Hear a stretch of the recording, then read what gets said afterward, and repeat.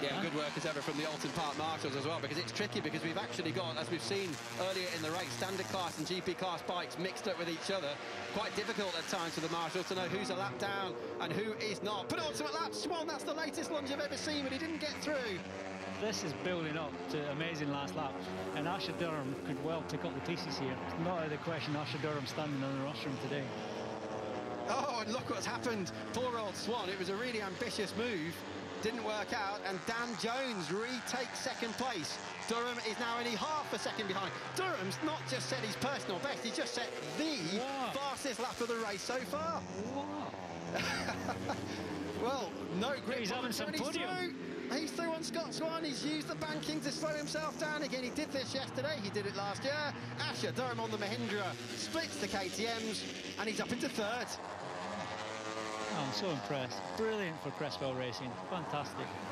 Can you imagine he comes through and wins this? It would be absolutely remarkable. He's been fourth and distant for a long time, but he's been watching them closely. I couldn't imagine it 10 laps ago, but I can now. Yeah, me too, to be honest with you. Swan having a look, number 45. There he is on the white bike. Absolutely brilliant stuff. Remember, the rider who's leading is Brandon Pash. Green and yellow machine. Another back marker at the top of the hill. I don't know whether they'll catch that bike before the end of the race or not, but we're coming through to start the final lap now.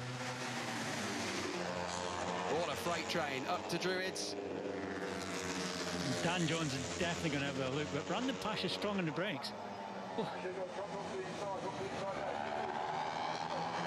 Jones has a look. Not close enough. Oh, and Durham might try and take advantage. Durham looks behind him. Scott Swan right on the rear wheel. Surely he'll go through, because the Mahindra is down on power in comparison with the KTM. Does he go through?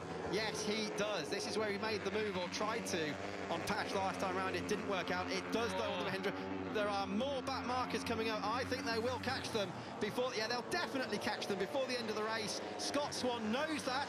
He's cleared Durham. He's desperate to be on the rear wheel of Dan Jones. Pash gets down under the bubble. We've got about 2/3 of the lap to go now here at Oulton Park. Oh, and they're going to catch the back marker at the hairpin, Neil. No, they're going to catch him before the hairpin. Pash goes to the right, Jones goes to the left. He's boxed him behind the back marker. Somehow they all got through. Durham takes Swan, and he's back up into third. More lap traffic coming up, more blue flags going out. Oh my goodness. And that was another fastest lap of the race last time round for Asher Durham, who is the third rider on screen now on the Mahindra. There is a load of the back markers there. Look, all these standard class runners headed by Jody Fieldhouse, number 18. There goes Pash, he's still on the first one. Jones has gone through as well. That's not worked out at all well, though, for Durham. Where on earth do you look? Round the outside goes the race leader. This is not what he needed on the last lap. The red bike is second overall. Then you've got a back marker. Then you've got third and fourth. Pash goes to the left. He's past Fieldhouse. Jones goes the other way. Jones is having a look. Oh, I thought he might go at the inside of Druids. He didn't get through. Durham now is up into third on screen. He's third in the race. He's past the back markers. Last corner then. Pash towards us. Can he make it 2 out of 2? Dan Jones goes for the inside. Oh, he's struggling to get it slowed down. He almost touched him. Swan goes through on Durham. He's let Brandon Pash off the hook. He'll make it 2 out of 2. Swan will have a look now for second place. He's not through. Brandon Pash, that was far more complicated than on Sunday. He wins the Bank Holiday Monday race here at Oulton Park. Jones, Swan, Durham, second, third, fourth. Now, who's going to get the standard class win? Here we go. Start again. Ogden versus Horseman. Ogden on the right, Horseman right behind him. I don't know which way to look here. Well, I'm still trying to get some oxygen from... That's Rodriguez. Rodriguez slowing on the GP class bike. He's out of the race. That's his second non-finish then in 2 days. Second time it's broken down this weekend for Richter Rodriguez. Who will get this one? Ogden has the lead. Horseman pulls to the right. No, he's not close enough. Scott Ogden wins in the standard class.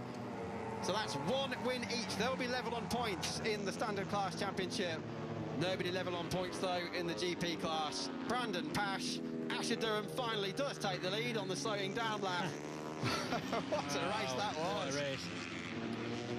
Brilliant action there. Impossible to call, Neil Mackenzie. And that's as close as it gets. Contacting everything at the last corner there, that's as close as it gets, and everyone getting away with it. It was pretty much amazing. I mean, in the last lap, the slower riders or the lap riders just added a whole new element. It's incredible. I'm so pleased everyone got home in one piece. Yeah, me too. And well done, Dan Jones, his first podium on his first weekend. Brandon Pash, though, he's come in from Brooklyn, and he's made it 2 out of 2.